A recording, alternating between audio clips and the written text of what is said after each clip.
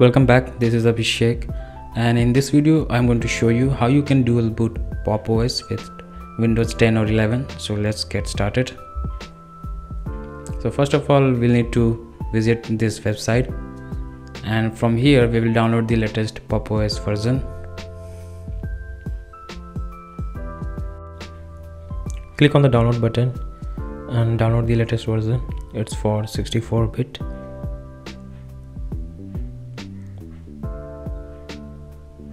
The download should start shortly.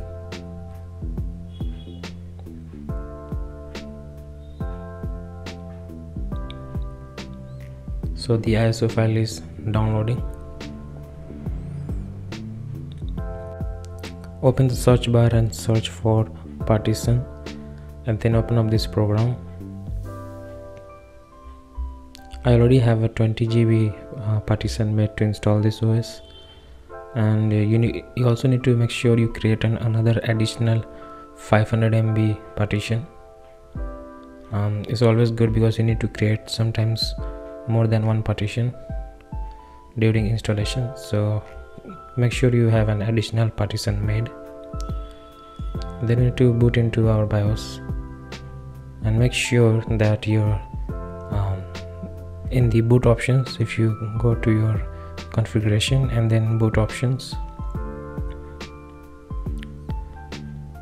you need to disable your secure boot, otherwise dual boot doesn't work. So keep it disabled and then save and exit.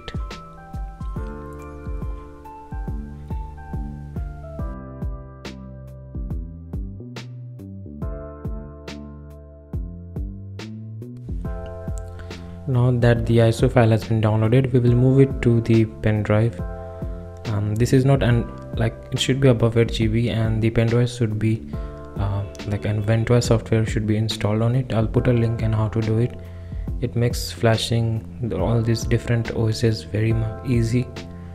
So just copy and paste and it just works. You do not need to create a separate for bootable pen drive every time.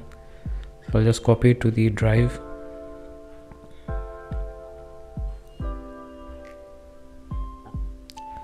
Now we need to boot into our BIOS.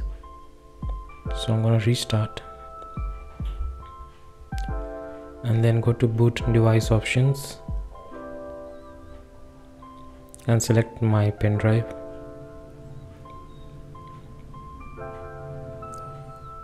And I will select Pop! OS to begin the installation.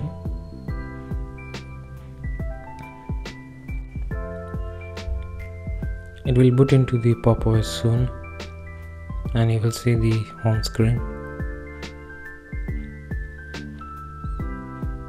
So the installation is done, and now there it is, the home screen of Pop! OS.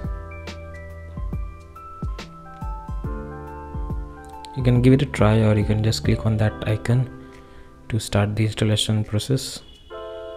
Select your language.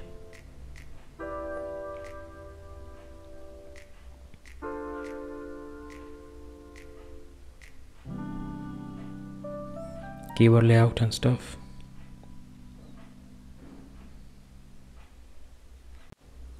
We need to click on custom install so we can install it in dual boot.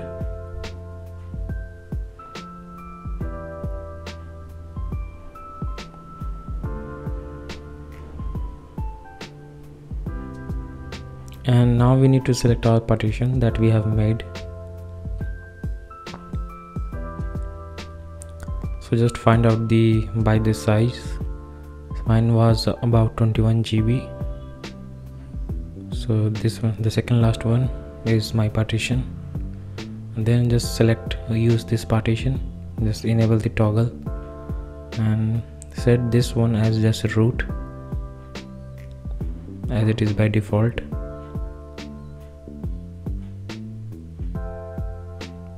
But you can see right now it's not giving us the option to install. We need to also create a additional boot partition. So I'm gonna use our 500 MB partition that we made and use it as boot. And now we can go ahead and install this. Select a username,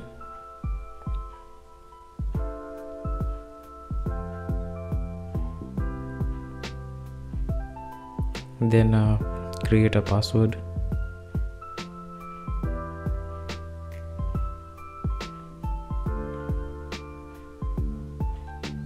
And the installation will begin and will take some time, so you need to wait.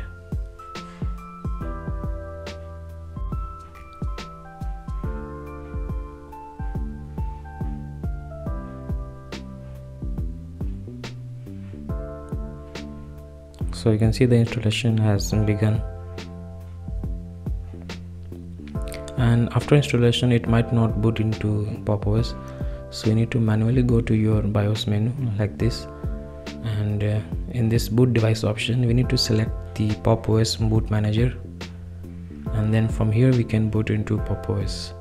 So remember this step if for some reason it does not boot into Pop! OS after installation, and you will be like prompted this login screen, and you can log in into your Pop! OS easily.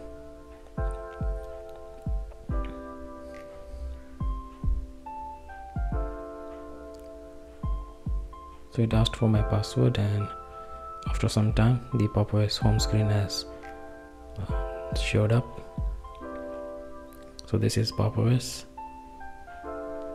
It's giving you some welcome tour, so you can see the steps and follow along.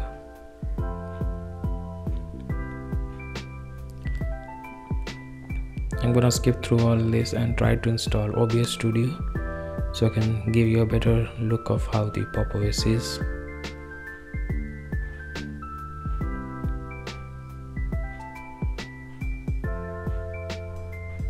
You can also connect it to Wi-Fi and select your time zone. I'm gonna go for my India, and it's done. So this is the setup process, and I'll see you after I've installed some of the like OP Studio and stuff. It looks very similar to other Linux. See you in a bit. So now I've installed OBS and it has been a smooth ride. Just install it from the terminal, and this is the store, and this is amazing. They have a plethora of options and a lot of programs to download. You can see Steam and Visual Code for programmers, and Telegram, Spotify, and everything. So the store is pretty huge and good to see. So I can see that is why it's so much popular. You can see the OBS Studio. I've installed it through terminal, but you can install it from here as well, and it looks quite amazing. This is the terminal. You can like update the binaries and repositories from here. Just run this command and password and it will work. So pretty smooth experience, no bugs and everything that I faced. Like generally mine is a pretty old processor and do not have a dedicated graphics card, so some bugs is there in most. This one is pretty pretty smooth so far. So I've connected to an Ethernet wired and it is working as well. And right now I think it's in the dark mode by default. This is the desktop. You can customize how you want the dock to look. Yeah, right now it's in dark mode. You can go to light mode. This is the dock options.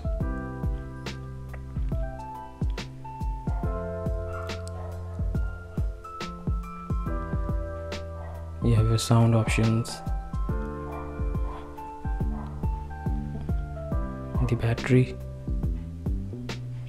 is pretty similar to other Linux distributions, but the support is pretty good, and also it's very fluid and smooth.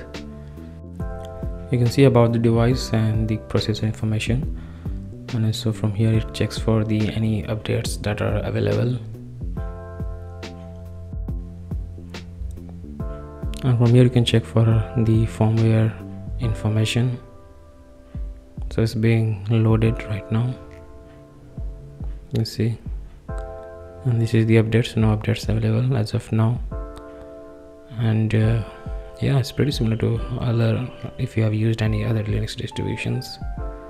The difference is the support, and the store that I found is pretty good and has vast, and you can see all these utilities options, so you can check out the storage options and your like video player, your RAM information, and this is the Firefox browser that is pre-installed in many of the Linux, you will see. And this is the file manager, pretty basic and good looking.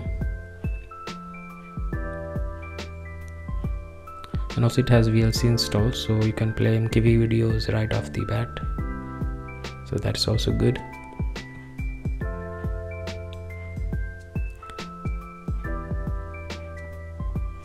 You have also all the Office, so that is pretty, actually it's very helpful. So you have all your LibreOffice preloaded, so you can have your office work you're ready to go. It's pretty good, you don't have to install it later, it comes with the package, and you can see it's working pretty fine.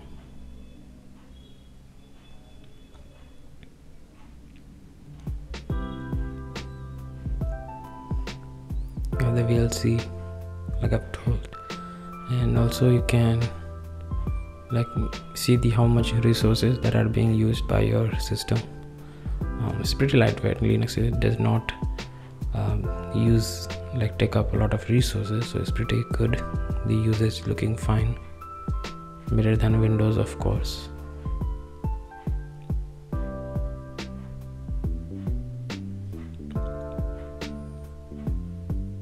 So it's a fresh install, and it shows you in this graph manner. So yeah, that was Pop OS, and I hope you like this one, and don't forget to like this video, and I'll see you in the next one.